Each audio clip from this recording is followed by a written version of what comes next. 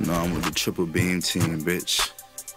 What's up, y'all? We back with another one. Today, about to go over some FL hotkeys. Now, first, what I'm gonna do is go over some of the ones I already know. I already know a lot because I've been using FL for over a decade. And then we finna go over the ones that I don't know by looking at the FL Studio Guide or any type of screenshot that got the FL shit on it. So, first, my most used one is Control B. For example, if I go here, click some hi-hats in, right? I will hold shift and then drag like that. And then, you know, I would have a set of hi-hats in, right? But then I can go right here and Control B that motherfucker and then copy and paste it like that. Now, my patterns when it comes to beats are usually 8 bars. Yours don't have to be, but that's just how mine is.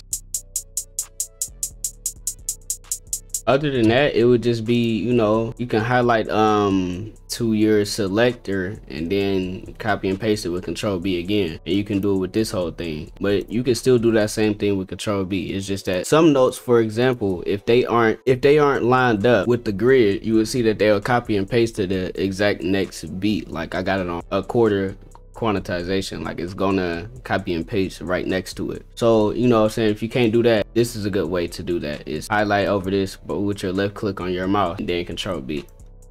So that's a really good useful one, especially when it comes to, you know, I mean, even in the track list, you can still use it. Same shit, you know what I'm saying? It applies to the same concept. The next one, we can go over scrolling through your pattern selector. Now, I really think this is a good way to do it. And to be honest, I'm gonna switch to putting my camera on my mouse here so that y'all can see it a little bit better. Now, I think y'all can see everything. Y'all can see my whole keyboard. Now that y'all can see this shit, a great thing to do is, as you can see, you know what I'm saying, you got your tools right here. So if you want to scroll through them, I learned this on stream. Somebody taught me this shit on stream. You can scroll through them by holding your right click and going through them like that. And I didn't know you could do that. You know what I'm saying? If you hold your right click on your mouse, you can do anything. So for example, if I want to draw some shit in, and I'm about to teach y'all this next, I want to draw some shit in, I can go like this. But then if I want to copy and paste it, I can go here, Control B, Control B. You know what I'm saying? And to make it like easy as hell for you to copy and paste like that. That little thing I just did with the paint tool, so you can really shift B your paint tool, shift P your pencil. You know what I'm saying? It's going on the left. So I'm gonna move this. Now that y'all can see that. So if you look on my corner, my upper left corner, you can see that everything that I'm clicking when I press shift B, you know, this is the cut one, obviously. The easy way to do it is just scroll through them, okay? You know what I'm saying? I figure we can learn some other shit along the way. This paint tool, you just hold shift and you just draw with your mouse like that. So you can do it on any beat, obviously. A good way to do it, to change your quantization or your snap, would be to go backspace. And I guess you can switch it. I don't know. It doesn't give you the option to do anything there. But you know, we gonna find that out, okay? Because I don't know everything. We're gonna go to a little example beat so I can show y'all how to render the beat. So basically, I have a beat already done, right?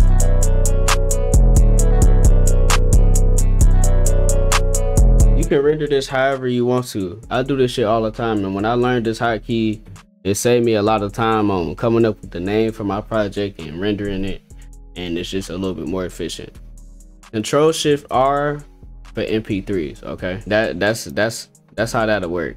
Control Shift R. Control R is for wave. It's for wave file, as you can see down there. And it'll say it right next to it, so you don't really have to go looking, because a lot of the keys, they will already say like save as, save new version, Control O for open. So you know what I'm saying, if I want to open a FLP or a zip file, I can just go to Control O, and I don't have to open a folder and drag it in. You can do that, it's an option, but you know, Control O is, you know, stay in your DAW and find whatever the fuck you need to find there. You know, obviously you got these, you got your metronome. I can turn my metronome on and off. All of these, I literally don't use all of these, but these are very useful, I assume. So if you want to be more efficient with those, you can. F11 for project info. So okay, I just learned that. You bring F9 to bring your mixer up. I didn't even fucking know that. I'm just pressing shit. So you press F11 to bring up your project info. You know what I'm saying? Which I didn't even know you could do that as well. I just learned that. Control E, step editing mode, I guess. You know, all of these hotkeys are for projects you want to open. So I can easily just hit Alt forward, open Dirty Money. without even looking at it. To save it as a new file, you know what I'm saying, as you can see, it has 2 right here. And then I'm not sure if there's a hotkey to make a new an empty project. You know, Shift Control S is, you know, you save as and shit. Everything is pretty much next to each other, you know what I'm saying, like I said earlier. If there's a specific pattern you want and it's at a specific spot, let's say I put it right here, you can click Control C and put it in this one and press Control V. So it'll be like kind of behind it, or it'll place it somewhere else, but you can still place it where you want to place it, and then you can enter Shift and with your arrows and put it wherever, or you can left click and put it wherever the fuck you want to. Okay, that's pretty cool. When I sound design, I put everything on the step sequencer and turn it up to 522, and then time shift it in the pattern selector. I mean, in the time shift it in the functions, the miscellaneous functions. And so what I would do is if I want the sound to make a specific noise or something, or I just want to sound design it, I would go here and bring up Edison with Control E, which before I didn't know you could do this, and it's really useful because I used to have to try to bring up Edison through the mixer every time, and I fucking hated doing that. So this is a really useful hotkey, you know what I'm saying. Also, a lot of people ask me this because I've sound designed on my stream plenty of times, and people was asking me like, bro, how the fuck do you turn your sound up when you sound design in Edison? So now what I'm gonna do is I'm gonna get like a quiet sound, or a sound that isn't like normalized.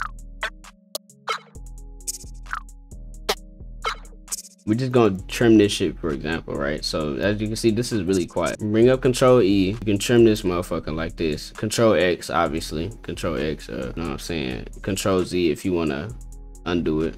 Control Z again if you wanna redo it, right? You can get this, you know what I'm saying, take it out. Control X. But then if you want to amplify it, you do Alt A. And what I like to do is just accept. You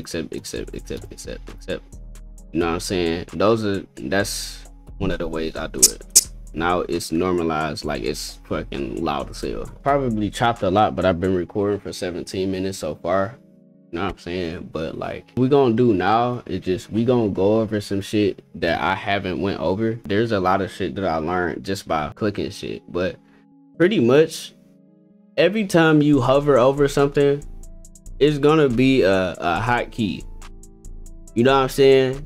It's gonna be a hotkey in your upper left corner, and you just gotta look at that motherfucker like Alt W. You know what I'm saying? You can look at the waveform, so it's gonna look different if I play something, for example. And like, you know, I don't want it like that, obviously. I don't want it like that, so I changed it back. Oh, so if you don't want to see the effects that you have on your master, you can press Control Enter. And I did not know that. F2, I'm guessing, is the way you can rename and color shit. So if you in your mixer and you trying to rename and color something, you would press F2, click over it and press F2, or you can use your arrows. You know what I'm saying? Press F2, then boom, rename chicken. Wow. You know what I'm saying? Like rename it some new shit. And so now, oh shit. And so now what we finna do is we just finna go over shit that I don't already know, and then we finna just teach y'all that shit, and then, you know what I'm saying, then we gonna be good. Because I know for a fact it's a whole bunch of shit that I left out, and I've been recording for 20 minutes. So I'm a damn near have to chop this shit up so much that I'm gonna probably get overwhelmed, but I don't get no fuck, because I'm just like that when it comes to this shit, bro. You know what I'm saying? I'm really him. No, I'm just playing. All right, so I will put this in a bio. God damn, bro, this shit bright as hell. Here's all of the FL keys. You know what I'm saying? Hopefully this video helped with a lot of shit that y'all already didn't know, but I had a couple requests on FL hotkeys. For my returning subscribers, I know that this tutorial is kind of basic or whatever, but I really just want to give the new people a chance, just because it's a lot of people just starting off. And like the way I efficiently work is different from a lot of the other ways people efficiently work. And I left a lot of shit that I know out because just my process with doing this shit. You know what I'm saying? I really think this is not that bad of a see, it's a lot of shit. What the fuck? Somebody told me this on my stream too, I remember. No, it was on like a comment on my YouTube, and I was low-key salty about it. I'm like, bro, it was like low-key like a backhanded compliment type shit. I was like, man, shut your bitch ass up. So I didn't I left this one out too, y'all. Hold on. Let me turn my light on so y'all can see me again. If you want to shorten, depending on where you got your quantization, if you want to shorten your notes, you can press I think it's Shift D, Control L. Yeah, Control L is to make them all against each other. Control D is to make them shorter. Now if I was to put the envelope on, let's say I go like these, L, and it's damn near like having cut itself on, except you don't really need cut itself now because your envelope ain't even going over the next note. You feel me? Then, you know, we're just gonna copy and paste this. Alt U to chop, y'all. Alt U to chop. So that's basically that. A good way to copy and paste your shit is like, you can, like, usually what I'll be doing is this, like, I'll put a couple right here, Control B one time, and then I'll click my I'll right mouse click. But yeah, I'll put one right here, Control B again. Now you got 8 claps, you know what I'm saying, for your 8 bars or whatever. So what I'm guessing is, what they said is you can route to your mixer track, and then you press F6 to bring up your channel rack. I guess you press Control L to bring them up all on the mixer. I'm not sure if maybe you got to select them first. Let me see. Yeah, you do. Okay.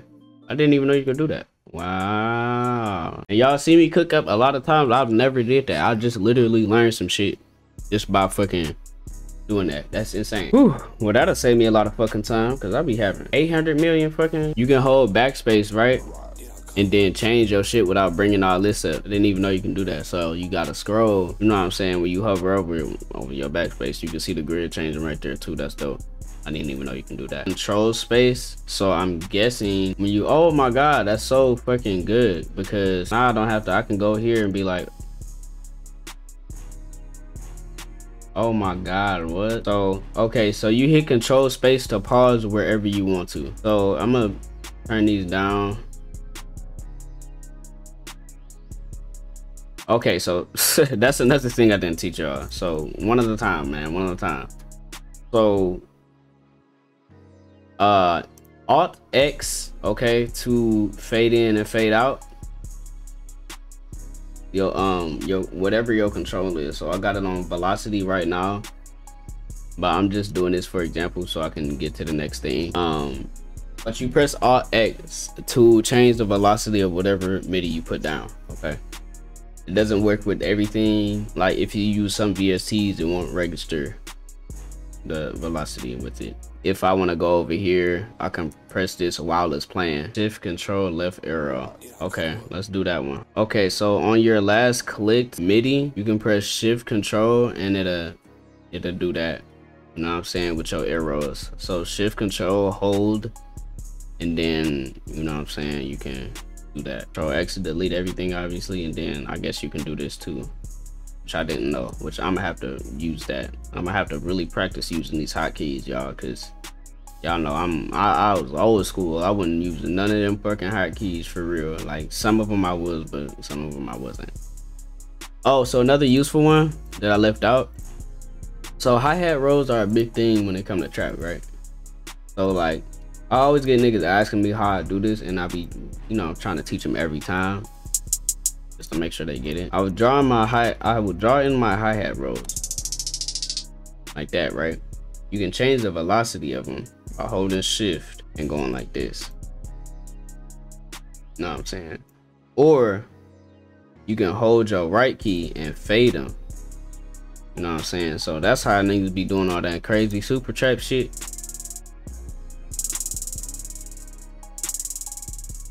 Fade them in. Your target control, you can change it by hovering over it and scrolling with your mouse. Y'all can see my velocity is like these. Okay, something has happened and I'm not sure why I did that, but you can change your velocity however you want to, pretty much, but it'll calculate whatever you're doing. And then you hover over and you can change your filter cutoff. You know what I'm saying? And you can change your pitch.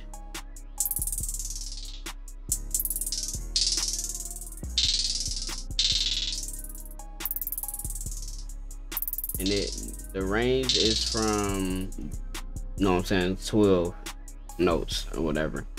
So, you know, you don't have to even do all that other shit. And then you can change your channel pitch and your channel panning and volume. You know what I'm saying? But you can do everything within your note properties and your channel controls if you want to. You know, it's up to you. That mixer shit earlier when I was doing that, I didn't even know you could do that. Boom, boom, boom, boom, boom, boom, boom, boom. I didn't know you could do that. So that's very useful. Don't definitely use that. And that control L shit.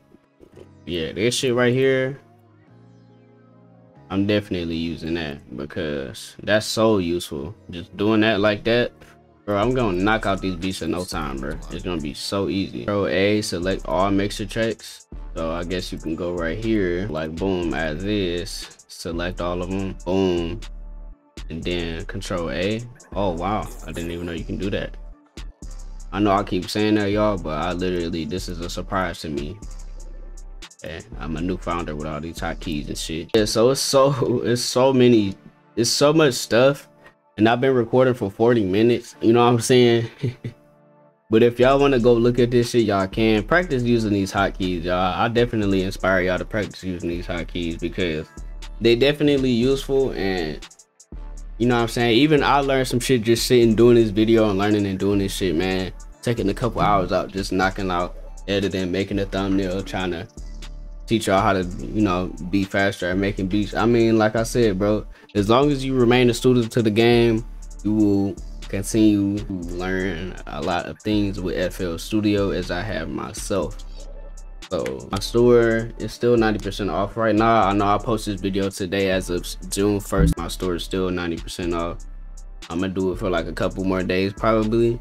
Make sure y'all go get that John Glick 4 if y'all haven't. If y'all a new subscriber, make sure y'all get John Glick 4, man. It's freaking a couple dollars. The all kits bundle is $21, man. Make sure you subscribe, leave a thumbs up on this video, share with your producer friends. And yeah, man, I hope this video was helpful towards y'all. I know it's a lot of people that's still new to using FL Studio, as I said earlier. And I'm just trying to be the most helpful person I can. And I'm just trying to attract an audience that is just new to still using FL still, you know what I'm saying? I'm still new to this YouTube shit as well. I only been on here for like 5 months, not even a year yet. We out of here, y'all. Appreciate y'all, man. We at fucking 2.5K, man. We about to hit 2.6K in no time. Y'all niggas been going crazy, bro. Y'all can see it right there. Right there. But yeah, 50 Twitch followers.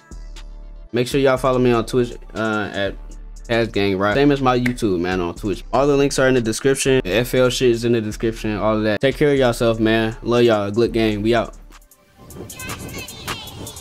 No, I'm with the triple beam team, bitch.